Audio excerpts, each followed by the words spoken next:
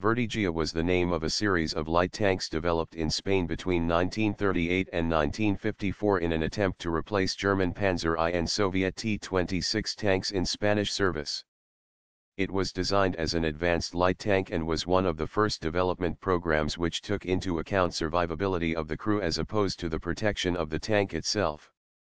The tank was influenced by several of the light tanks which it was intended to replace, including the Panzer I and T-26, both of which were originally used during the Spanish Civil War. The Verdeja was considered a superior tank to the T-26 after a lengthy testing period, yet was never put into mass production.